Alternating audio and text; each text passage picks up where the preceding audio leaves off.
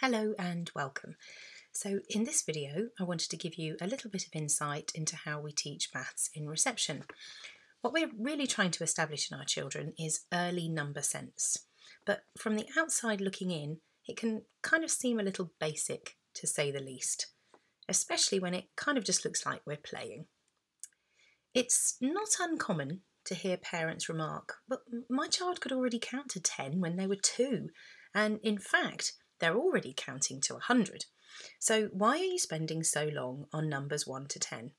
Well, I'll try and show you if I can. The work that a child does on their early number sense is critical if they're going to gain the deep understanding of number that's going to allow them to work with more complex numbers as they get older. Children start their reception year at wildly varying abilities. Many, of course, can already count to 10 and beyond. They can recite sequentially the order of numbers, or rote counting, as it's known at this stage. But what does this really mean? Think of it this way. In a similar way, they are able to recite, or more accurately sing, the alphabet. But do they really know, for example, what LMNOP actually is? Do they know that it's 5 separate letters and sounds and not some strange green blue spotty dragon called LMNOP? In a similar way, children have had very few experiences to associate numbers with quantity by the time they reach school. For example, they know that they are 4, but 4 what? They know that their shoe size is 3, but hang on, I've got 2 feet.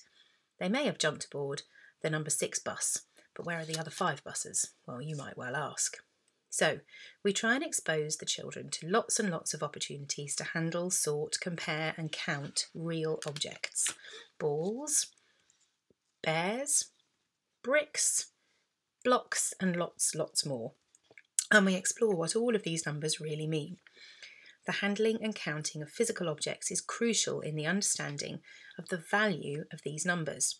Through play and games, we support the children in their handling of the different quantities 1 to 10.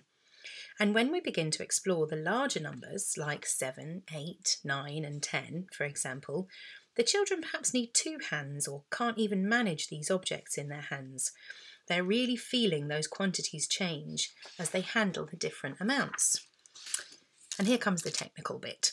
It's in reception that we start to explore what we know as the counting principles. And I've filmed a little explanation. Children in reception need lots and lots of practice to help them understand and really embed the fundamental counting principles. And we usually do this through their play and through the activities that we've set out for them. The first 2 counting principles kind of go hand in hand. The one-to-one principle refers to the need to count each object in a group once and only once. This is often something that young children need a lot of practice doing.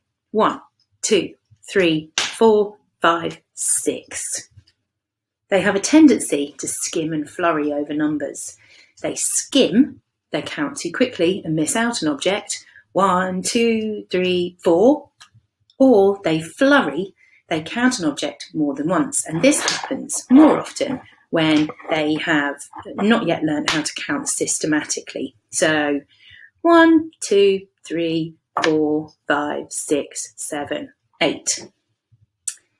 The stable order principle refers to the number names being said in their correct order and knowing that the order of those numbers will not change. So 1, 2, 3, 4, 5, 6 and not 1, 3, 4, 7, 6, 5. Loads of counting songs and rhymes really help with this.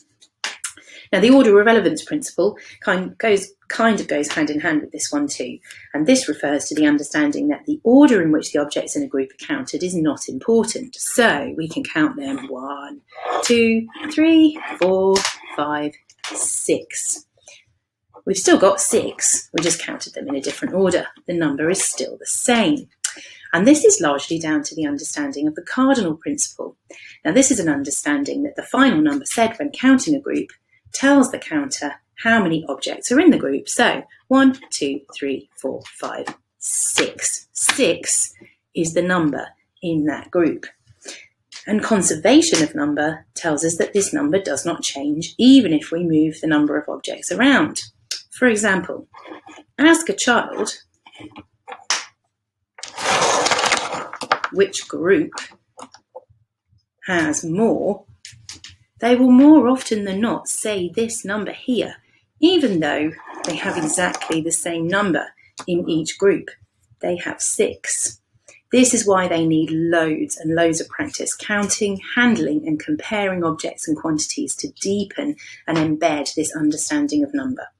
And then finally, you have the abstraction principle, that anything can be counted, even things that can't be touched and moved, such as jumps, hops, or claps. Okay, so there's a lot to think about there. Next up is the deep understanding of the patterns and relationships of numbers within 10. And now here's where I'll get quite serious. It is crucial to develop a deep and robust understanding of the composition of these numbers. Our whole number system is designed around the number 10. It's no accident we've got 10 fingers. They're very useful for counting. And now children might be able to count beyond 10 at the moment, but they need help to understand the meaning of those numbers, especially those ridiculous teen numbers which don't follow any kind of pattern.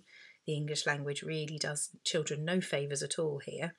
At least 14, 16, 17, 18 and 19 have the right numbers in the name, but 11, 12, 13, 15, well, they've just randomly decided to branch off into a whole new number lexicon, all of their own. When we start to explore place value, it becomes a little more clear to them. So that first number represents 110, and that second number represents 3 ones. But before we start going down that road, we want the children to really start to see the pattern in number. And here's where we start subitizing. In other words, we encourage the children to start seeing these number patterns, seeing these quantities perceptually, instantly recognising those number patterns without counting.